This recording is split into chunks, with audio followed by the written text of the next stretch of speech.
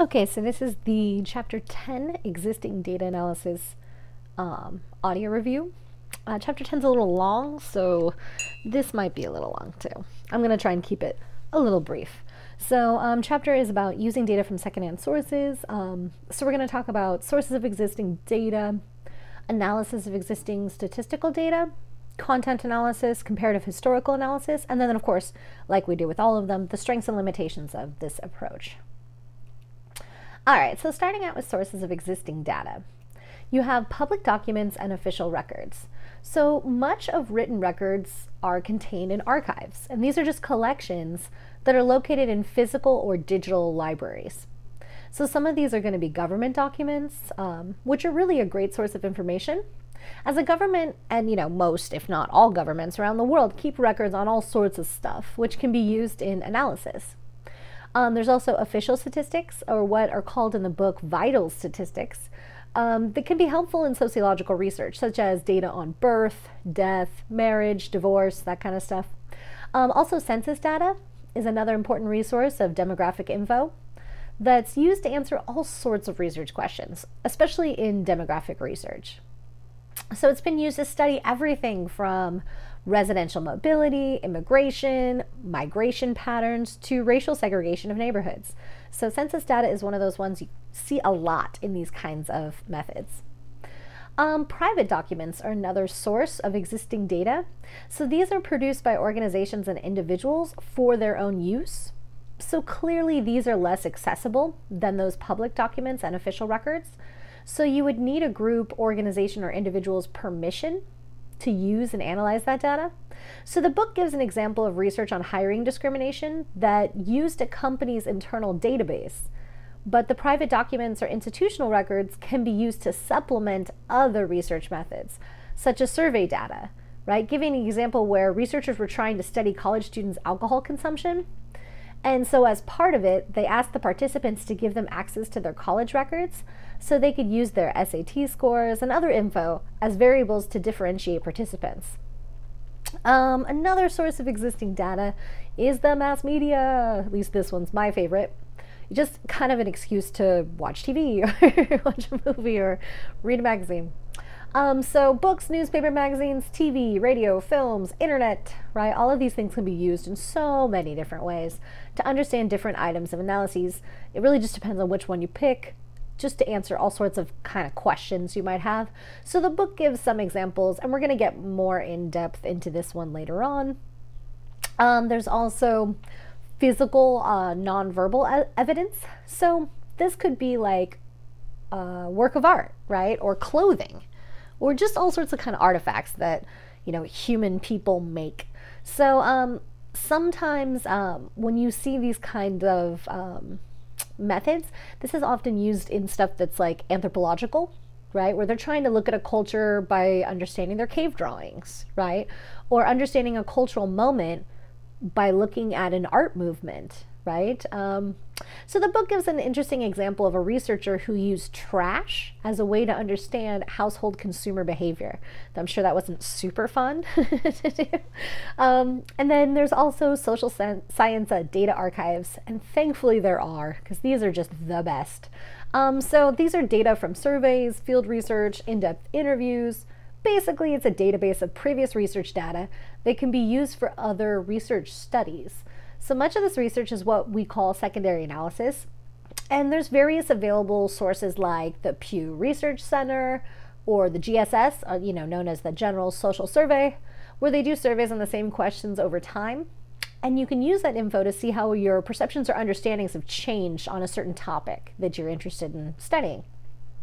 Another good one they talk about in the book is the ICPSR, or the Inter-University Consortium for Political and Social Research, which again just compiles all sorts of independent studies into a usable database. So meaning you get raw data that you can download and you can put into a program like SPSS. So if you had to do a research project in a stats course, you'd probably use these resources or heard of them before, because you don't have the time to collect the data yourself. So you would use these kind of resources to practice statistical analysis. All right, so analysis of existing statistics. So when you first, the first one they talk about is the analysis of vital statistics, the census data and other governmental stuff. So you get the data from one of these sources, the raw data, right? And then you get to use it to answer your research questions by, again, inputting it into a program like SPSS, and then running certain, tests to kind of, again, depending on what your unit of analysis and depending on what your research question is, like what you're looking at, you would kind of compare the variables in order to see if there's relationships between your independent and dependent variables. So this is the primary method of demography, is analysis of existing statistics. So demography studies the structure and changes in human populations. Demographers are the exciting people who turn stats into findings. So they examine the size, composition, and geographical distribution of populations. And this they usually do by, statistics on birth, death, marriage, illness, migration, geographical fun stuff, just all sorts of stuff. And the internet is increasingly a rich source of existing statistics as well. So, there are like these, right here you have this table 10.1 from your book, some sources of existing official statistics to give you an example. Shows a bunch of the most popularly used sources and what they're used for. So if you did research in medical sociology, then a source like the CDC that looks at illnesses and injuries is a good place to go. So again, what source you use is going to have to do with what kind of research questions you have. So to illustrate how this works, there are some research studies that the chapter talks about that will demonstrate this. All right, so this is one of the studies that was done, and it just gives me an excuse to talk about a show that I watched way too much of. So, fun fact, well, not fun, but a fact, that while in recent years the teen pregnancy rate has dropped, meaning since the 1990s, when you look at rates of teen pregnancy in the US, we still have much higher rates than those in other developed nations. The biggest rate drop since the 90s was between 2008 and 2012, which happens to be when the show 16 and Pregnant was on TV. So naturally, researchers wondered if there could be a relationship between the drop in teen pregnancies and the TV show that focused on the lives and struggles of teen moms. So to do this, they examined 4 sources of statistics. First, they looked at the Nielsen ratings of television viewing audiences. So if you're not aware, there are these families that are called Nielsen families who get a little meter on their TV that tracks what they watch. And they pick a small representational sample of families to try and understand and represent how families are watching TV in the US. So that's, the first place that they're getting their stats. The second one was Google Trends. So Google uses an index to measure trends in usage. So they used people searching, the quote, 16 and pregnant, and terms related to contraceptive use like, quote, how to get birth control, how to get abortion, things like that. And then the third source that they used were Twitter records. So basically, whatever's tweeted is kept in a library of past tweets. So they could look at the tweets at the same search criteria that they use for the Google Trends and see, if that related to when the show was on. And then they could also, the last one they looked at was microdata on live births in the US. So again, from the CDC, the Centers for Disease Control, they use the CDC to break down birth rates by age group and by country. Also, they measured the months of conception, and the lengths of gestation is also available in the data, so that they could kind of be a little more specific about when it was on and when people were getting pregnant. Interestingly, the data showed, their first question was, was the show popular? Well, the show was popular, especially among young women, which again, I personally watched way too much of it. And what I found interesting is that the ratings tended to be the highest in areas of the country with relatively high rates of teen pregnancy. So maybe people could kind of relate, right, to what they were seeing. The second research question that they had was whether the show had an impact on teen pregnancy rates. And as they talked about, teen birth rates did decline in the third quarter after the show aired, but birth rates did not decrease for older age groups. So that kind of leads them to wonder if, if the teen birth rate is dropping just during this time period, but not the birth rate overall, that there may be a relationship that they're seeing there. And then the third question they asked was about the impact of the show on activities that could account for the decline in teen pregnancy. So meaning, while the show is on, were there more searches on Google, or were there more comments on Twitter about birth control and abortion? So searches and tweets on contraceptive use and abortion increased immediately after the show aired. So they do think that there was some sort of relationship that they could at least argue based on this kind of content analysis. So we're going to look a little bit more specifically at the Google Trend part of this. So really they looked at, again, breaking down one specific part of this was the Google Trends. So the earliest peak correspondence was when the show first ran in 2009, but viewership eventually waned and the show did not appear for a year. But their final peak came in about 2014 when the show revived for a 5th season. So you can see the literal interest over time graph right here from the Google Trends. So again, they did this to address the research question as to if watching the show affected how teens understood teen pregnancy and the need for using birth control. So they searched the popularity of the show, but they also looked at how this related to searches about birth control and abortion as well. So it's a pretty interesting way to do research. And Google Trends have been analyzed to look at all sorts of kinds of things and patterns and issues, and the trends in how people are interacting with a lot of different variables. So using existing data means you can skip the design and collecting part of the research and kind of move on to the actual analysis stuff. Okay, so you gotta find your info, right? So the first challenge in existing data research is finding existing statistics or other research that's, procuring data that's relevant, right? Especially to your specific research question. So your research question should guide the search for appropriate data. Obviously, previous studies may suggest possible data sources or give you an idea of how others use info to get their findings, but you might have to tweak or change those things a little bit to make them fit the scope of what you're looking at. So government data, meaning, again, like the example that they gave in the 16 and pregnant one, birth data from the CDC, is mandated for public use without restrictions. So like we talked about before, getting that info, super easy, right? Well, I mean, as far as it's cheap because it's just available. And you don't have to go through a lot of hurdles to get it. Versus that private or confidential records like the Nielsen records, right? Or the Twitter data. Again, Twitter data, Facebook data, there's been a lot about Cambridge Analytica and Facebook. Those kind of understandings of taking people's information without letting them know, those are supposed to be confidential records, right? While Facebook, Twitter, any of these things, you agree to them monitoring what you do when you are using their application. Those documents or those kind of understandings should not be just available to the general public, right? So it can be costly and difficult to manage, just meaning, again, unless you're Cambridge Analytica who just stole thousands of Facebook users' personal data. But remember, how did they do that? They did it because it's interesting. So anyway, the whole point of why they did it was they wanted to take people's personal data to target advertisements towards them to sway public opinion in favor of Donald Trump. But most of us, it's really, again, interestingly, most of us are not using those third-party apps, but the group Cambridge Analytica actually bought the info from a researcher who had gotten access via a third-party app. So those weird surveys, it's like, which Harry Potter character are you, or what your birth month says about you, or some other such nonsense. You have to agree to let them see your info or your friends list or other crap like that so you can see, again, what Harry Potter character you are or whatever.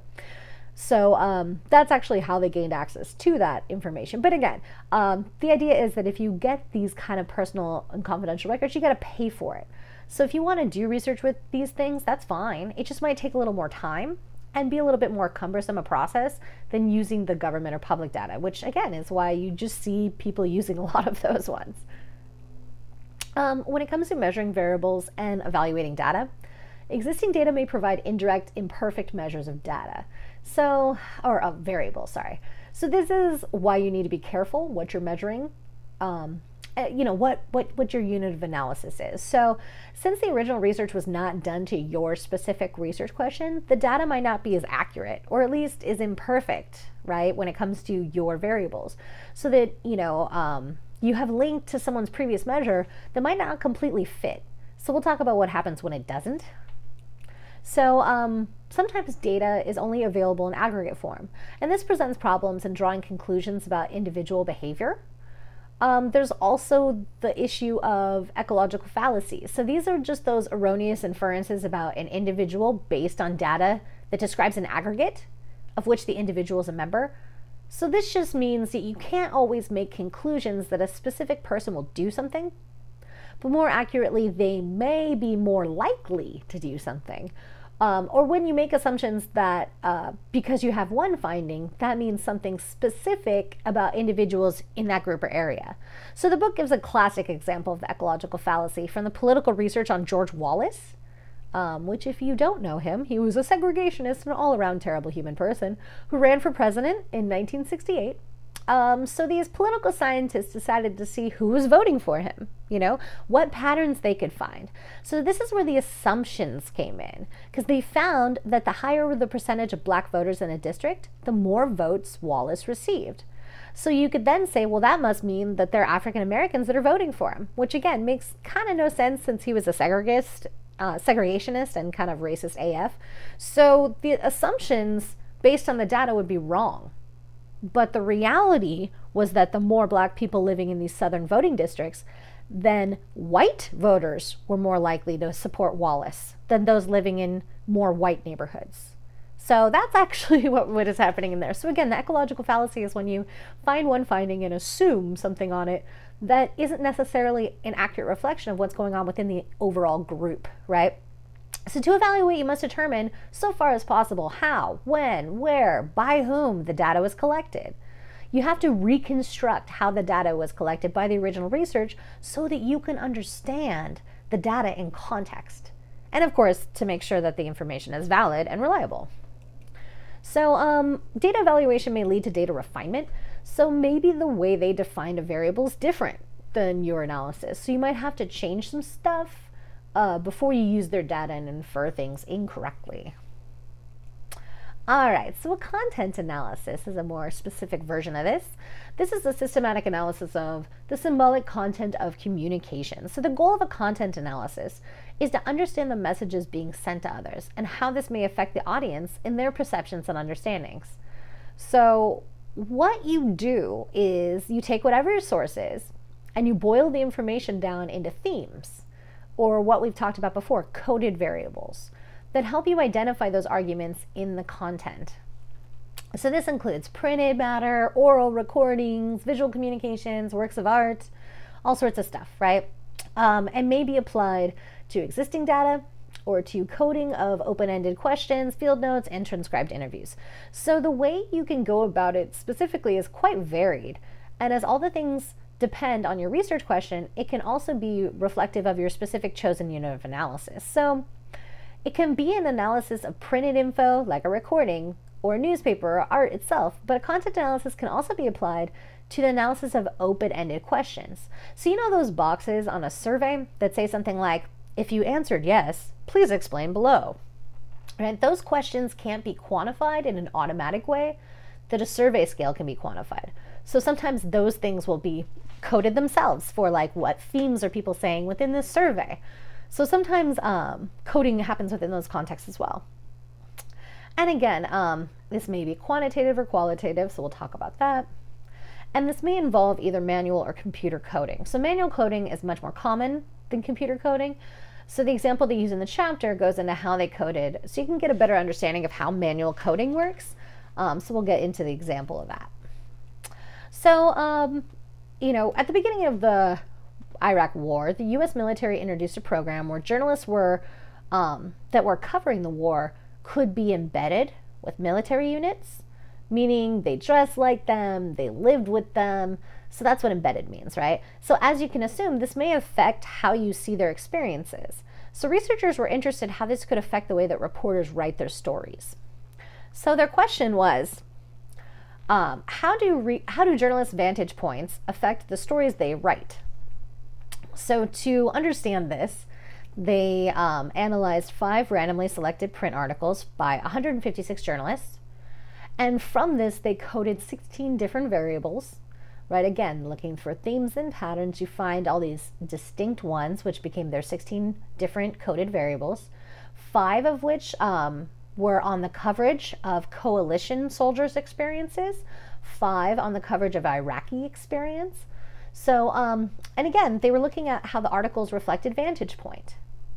So they found that embedded journalists were more likely to cover a soldier's experience because, duh, they're with the soldiers. Baghdad journalists were more likely to cover Iraqi experiences. And independent journalists like the wonderful man Jeremy Scahill, pictured here at the top, my future husband, independent journalists like him are more balanced, right? Because while they're reporting from the ground, they're not embedded with the troops, so they're not seeing it from the troops' point of view. They're not embedded on the ground, so they're not necessarily seeing it from the Iraqis' point of view. They're more detached, so they're able to kind of get a more balanced approach to some of these reporting. So these are the variables from the Iraq War study, just to give you an idea of how they have their independent variables, what's the vantage point, and their dependent variables and control variables were pretty important to how all of this is coded, right? Again, they're looking at the coalition soldiers' experiences, the coverage of Iraqi experience, and, you know, again, controlling for gender, nationality, prominence of news agency, length of article, and publication date. So that's just to give you an idea of a way that this could be used in practice. Okay, so like I said, a whole bunch of times the initial steps in a content analysis depends on the research question, which is going to tell you what kind of sources are applicable to answer your questions. So sources include verbal and nonverbal materials like we talked about before. Print and broadcast media could be some, web pages, photos, videos, music, basically anything that has been or can be recorded, right? Could be, you know, communication units to study. So units of analysis and content analysis are pretty different from other methodologies. It's important to define if you're looking at articles like the example in the book, then are you using certain words or certain phrases or paragraphs as your unit of analysis? It has to be very, very clarified. So there's two primary types of units, sampling units and recording units. So sampling units is the basis for identifying and sampling the target population. So meaning the sampling units for the example one from the book would be all published reports on the Iraq War, right? And recording units, otherwise known as coding units, are the part of the communication that's the basis for coding, meaning are you looking at the entire report? Are you looking at just an article? Are you looking at just paragraphs or just certain phrases or whatever, right? So in the book's example, these things end up being the same, but there are a lot of different cases in research where these things are different in nuanced ways. All right, so next up, you got to develop a coding scheme. So what does that even mean? It's just developing a coding scheme is really operationalizing the variables in your hypothesis. So you're going to list all of your variables and the codes to be applied.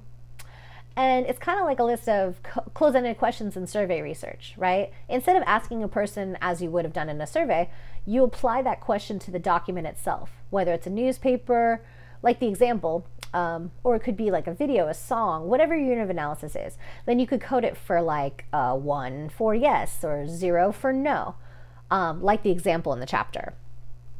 So types of variable coding, there are time-space measures. So time or space devoted to the topic is really what that means. So an example in a newspaper would be maybe column inches, or one that comes to my brain was the amount of time candidates recovered during the 2016 election, right? Like a lot of research looked at how Bernie Sanders received only a few minutes of coverage on most mainstream networks, while hours and hours of coverage were focused on Trump. Actually was really interesting in the research study that I read. They said that there was actually more footage of an empty podium of Trump about to speak than there was of Bernie Sanders during the entire campaign.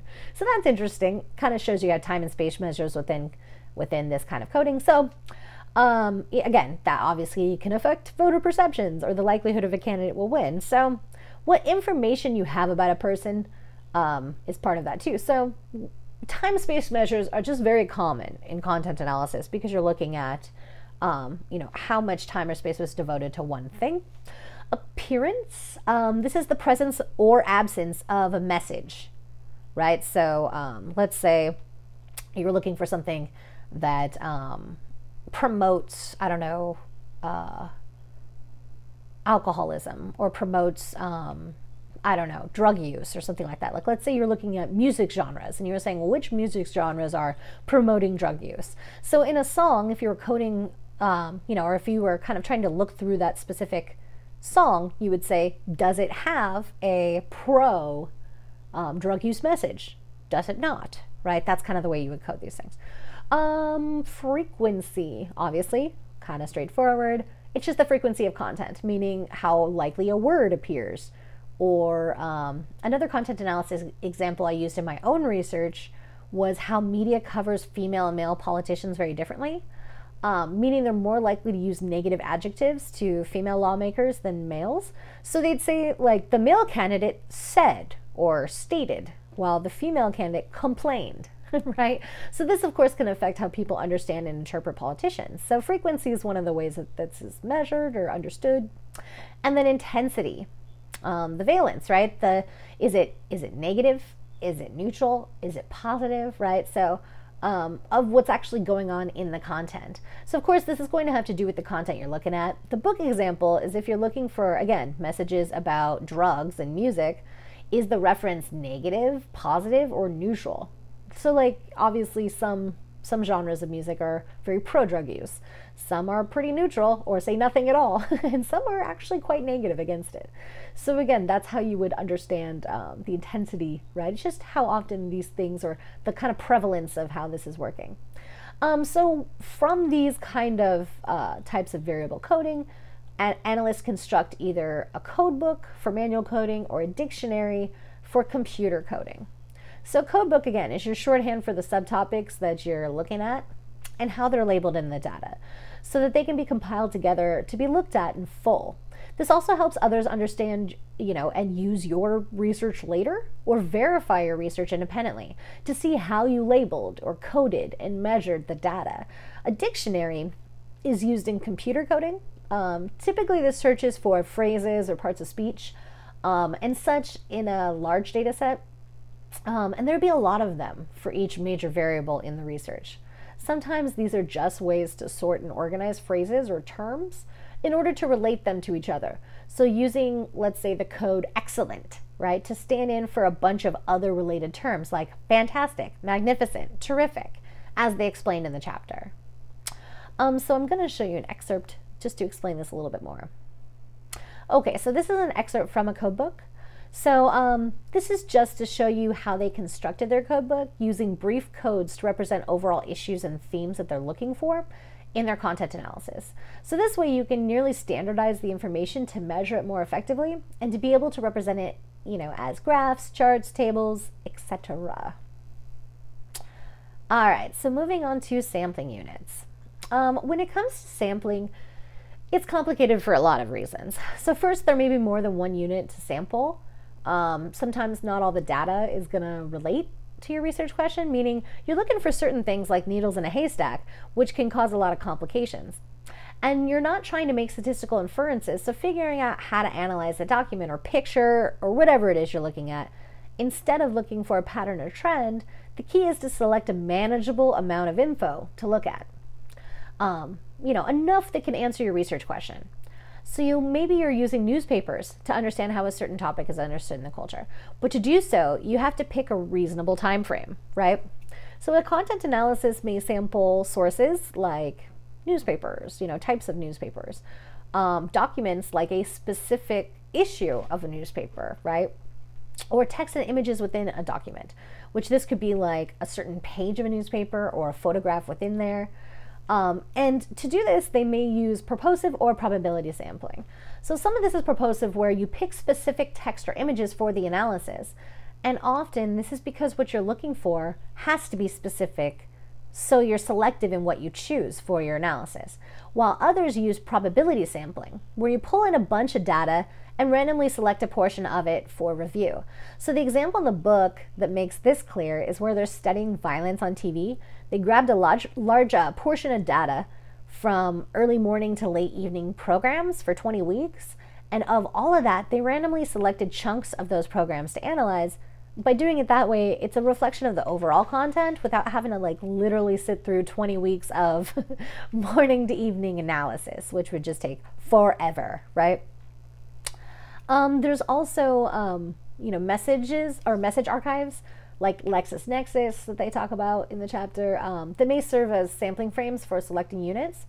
This is an advantage of living in a time with more access to technology, right? Finding archives of info without having to physically travel to a location and look through archives is just, wow, we have no idea. You don't have to go there physically and look through their card catalog or a physical log that takes time and energy. Thankfully, there are these wonderful human beings that are called archivists, I almost said that wrong, who scan and digitize older records so that they can be preserved and available to the public, and especially through the internet, which is much more convenient for researchers and really opens up all sorts of access to materials that can answer a myriad of research questions. So LexisNexis is one they talk about that has a bunch of magazines and newspapers, and there's others that you have access to through the school library. Plus on the internet, you can find all sources of digital content like older programs, political ads, films, even commercials, right? They could always be sources that you could sample from. So some research is done by one person, so it's fairly straightforward how the coding's developed and agreed upon, because you just develop it and agree upon it yourself, right? But in larger studies like the one on violence in TV that they talked about in the chapter, they're undertaken by multiple researchers, often grad students, or other people that are training in research. So that means they have to do the tedious parts. So in those cases, you have to make sure everyone's on the same page and understands what's being looked for and how these things should be coded so that they work together systematically. So this applies only to manually coded content analysis, right? Because obviously if you're using the computer dictionary, that's kind of does that part for you. Then those are different kinds of things you're looking at. So this usually has two reliability checks. First is a pilot test to make sure that the coding scheme is adequate. So you can practice and use the pilot test as an opportunity to see what works, right? Find any potential problems before you go through all the data, because then you would have to start again. So in the book, they talked about how researchers who would pilot test by coding like a small percentage of the articles, like maybe 10% of them, that could be analyzed overall just to make sure that those codes are enough, or maybe they are mutually exclusive enough, or anything like that, just to find the errors before you do all the work and then later say, oh, you know, this code doesn't make sense. I'm going to compile it with this other one, or I'm going to add another code. And then you'd have to start all over and go all the way back through everything. So that's not good. So the other one is a final check on reliability based on the analysis. So you learn from the pilot study, right? And that's when, or the pilot test, so that's when you change things a little bit before the next check. So this is the final opportunity to make sure it's right. So think about it like a paper you're writing. You want to revise it and revise it to make sure you get it right. So you want to do the same thing with coding. All right, once you get to carrying out the analysis, the first step is to code the sample material. So manual coding may use a coding book, like a code book like I showed you the example of, right? Where you create these little, abbreviations for the different things you're looking for. But also there's the computer coding, which is usually those dictionaries or different software programs, most of which, again, have pre-programmed settings of vocabulary to kind of measure that stuff for you. So the second step is to actually analyze this stuff. So first you want to summarize the message content in terms of patterns and trends. So you relate the content variables to one another or some other variable, meaning, like the journalistic vantage point one example from the book. So there's supposed to be mutually exclusive categories that you use to label your findings. Then you can start to look deeper and see which demographic groups have which patterns once you set up the codes. Meaning you could compare men and women on the responses. Or in the example in the chapter, you can compare journalists who are embedded with the military versus those who are independent, or those who are reporting from the local area. This is how you can make your claims of difference and importance in how different codes are related to participant responses. Okay, so comparative historical analysis. So using comparative historical analysis was something that a lot of the founders of the discipline of sociology did in their own research, like Weber and Marx, right? Their methods also involved systematic comparisons of small sets of cases alongside their historical analyses. So Marx, for example, he used his historical analysis to link the feudal era, where kings and queens ruled and the serfs toiled. The serfs, their whole point was to make it easy for the royal class. He really analyzed that to the more modern industrial era, that he argued the capitalists have become the feudal kings and queens, right? As they control the companies and make the profits while the workers labor for pennies, and their work leads to extreme wealth of capitalists. Though this is a super oversimplification of what he said, right? Like super oversimplified version of what he actually said. But yeah, he used this type of method to develop his theories that eventually became the basis for, what we now know as conflict theory.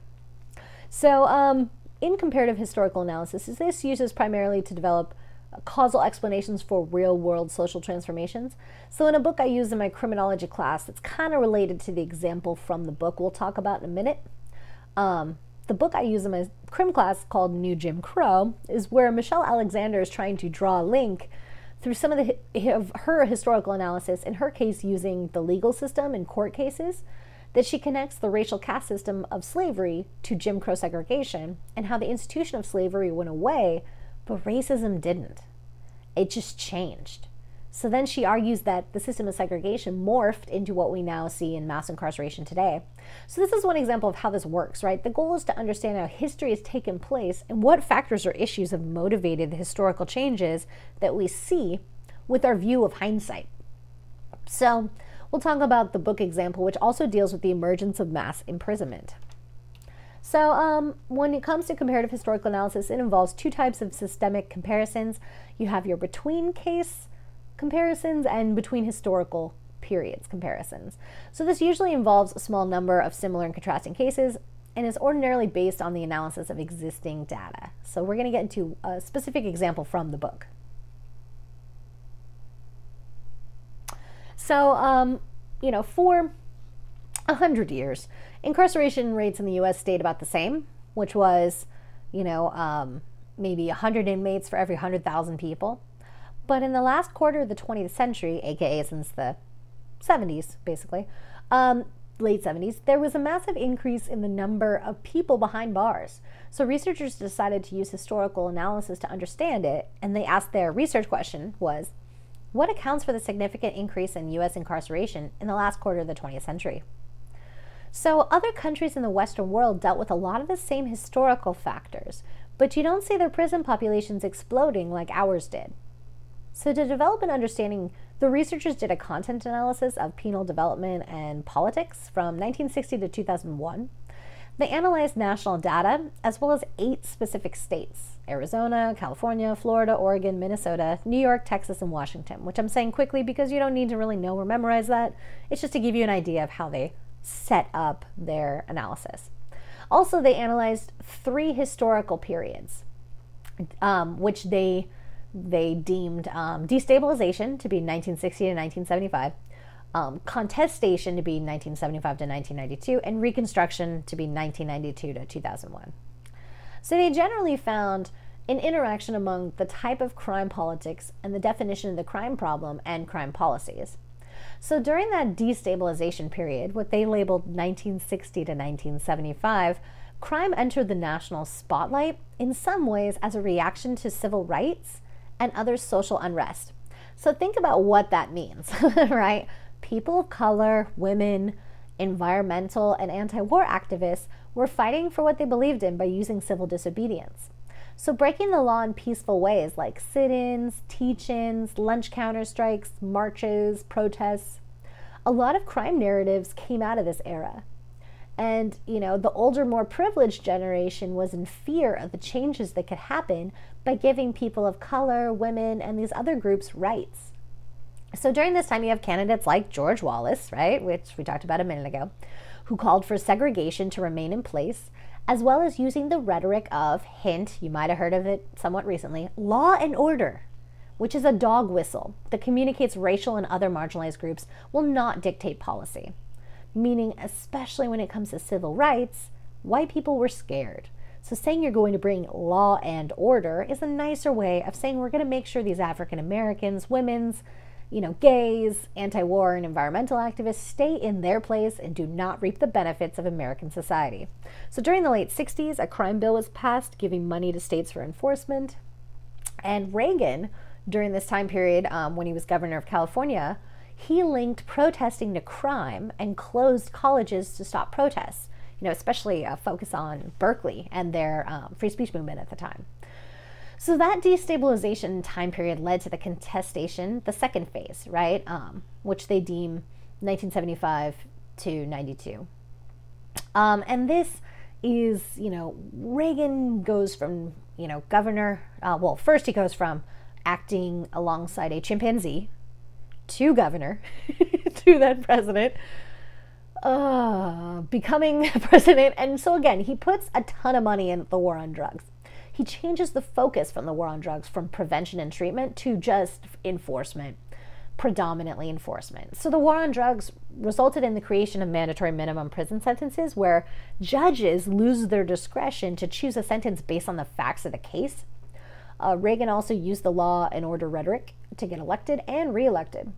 So the first two phases led to a new penal order, right? So then from 92 to 2001, you get to this third phase where the laws become worse and three strikes laws come into effect, where the third time you're charged with a crime, you could get 30 to life or 25 to life. And in California, we made our third strike any crime, not just a violent felony, which exploded the prison population in California. So researchers say in the third era, it became the political norm that we're tough on crime, whether or not it's effective at actually stopping crime or lowering crime rates or, stopping victimization of people. It became a political necessity to say you're tough on crime, right? So again, that's the research in the book that they use as an example, just to give you an idea of how these things can actually work in practice.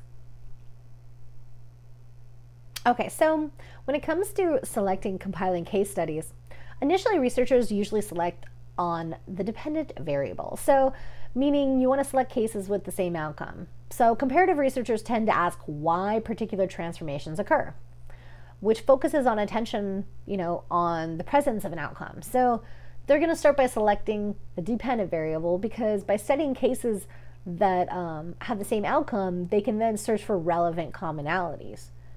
This is how you strengthen inferences. You select cases that vary by size, by region, by political and penal history. So, that example that I just gave you, they didn't just look at one thing, like one time era or, one understanding or one state, right? They looked at all sorts of different kind of things. So their case selection is driven by their research topic and their analytical framework. So later phases may select relevant negative cases as part of theory testing. So to strengthen your argument, sometimes you're going to look at the negative cases that actually help you validate the positive ones. Kind of like in a lit review where you bring up a counter argument to yours, but then you use your argument to argue against it. So the cases they look at in general can provide insight that can contribute to theory building. And the choice of cases is driven by theory and availability of cases. So a lot of what they're using is info from historians or archival research. So there's some practical considerations that dictate the use of existing in-depth case studies. Alrighty, so as far as conducting within case analyses, the first step in comparative historical analysis is when researchers create a narrative or timeline of events within each case. So each narrative provides a chronological account or understanding of the process that led to the changes. So process analysis is used when identifying intervening links between phenomena. So in the book example, researchers linked the political strategy of law and order, right, and the creation and promotion of the war on drugs as linked to the issues of rapid increase in the number of people that are incarcerated. All right, moving on to conducting cross-case analyses. So the comparison of cases begins with the analysis of each case study. Noting the similarities and differences in the individual cases, these cross-case analyses may use Boolean algebra and truth tables for causal analysis. So I know, you tuned out when I said algebra. But it's kind of interesting. Bear with me. So they turn these non-mathematical categories, your codes, into dichotomies that can be measured in a mathematical context. So if you use a variable of gender in a, let me preface this, in a dichotomous understanding of gender, though gender is not dichotomous, it's a social construct. Anywho, so let's say you turn gender into a dichotomy, right? As society has. So if you use the variable of gender and you set men as 0 and women as 1, that can be represented in a table, right? That can be turned into a mathematical representation, even though it's a code which isn't necessarily mathematical on its own. So they're called truth tables, which is a data matrix that represents all possible combinations of values for a set of causal variables. So in a truth table, you got your variables in columns that are coded as present or absent. You got your rows that represent all possible combinations of those different causal variables. And the outcome variables coded as present or absent based on data from the all cases. So meaning if something is present, you get the 1. If it's absent, it's a 0, right? It's pretty straightforward in that way.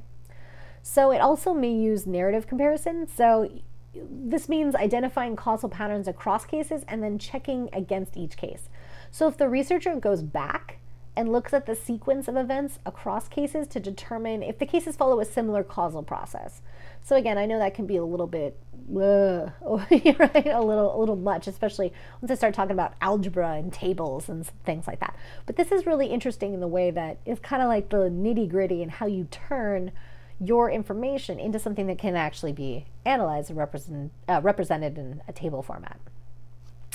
So when it comes to the strengths, even though one of the main goals of sociological research is to study society and social change, the majority of research methods actually focus on individuals, such as surveys or interviews that compile individual information. So rarely is the unit of analysis a group or a portion of history. Plus, it's really hard to do research on something that's over like 50 years old using most of those methods. Like the book says, you could interview people that were alive back then, but memory is malleable and it would not be as valid. So the ability to study social structure, history, and social change is a big part of what sets existing data analysis apart from many other research methods. So existing data often describes larger social units, like comparing different societies or different eras from one culture.